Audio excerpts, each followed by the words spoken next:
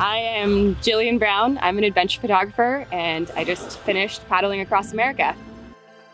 A lot of adventurers and explorers, when they're referring to an expedition afterwards, they often refer to themselves as ordinary people doing extraordinary things. And I believe it's actually the opposite. I think everyone is capable of going out and paddling or hiking or doing whatever activity it could be. It's the extraordinary people that have realized that they're capable of doing those things. I truly believe nothing is placed in front of each of us that we don't have the strength to overcome. It's just those extraordinary people that have figured out that they can do that.